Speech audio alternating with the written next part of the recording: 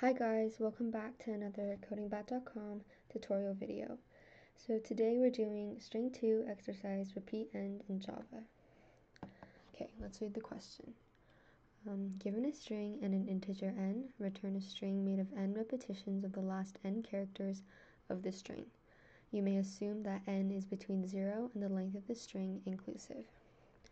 Okay, so the two big things that we have to do for this question is to find the last n characters and a way to repeat and store the last n characters an n amount of times. Okay, so for the first step, I'm going to create a variable first to store the value, and we're going to take the last n characters using substring on our given string and use string.length minus n.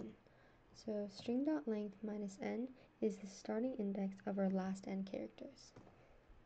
And then let's make another variable to hold the repetition of the last n characters, and let's make that a string.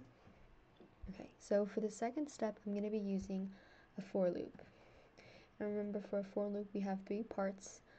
We have to first initialize our increasing variable and then make sure I is less than n because we only want to repeat an n amount of times, and increment by 1. Okay, and every time we increment we want to add last n. And I mean, you can also do, it's the same thing. I'm going to comment this out for now so I don't get an error. And at the end, remember to return total.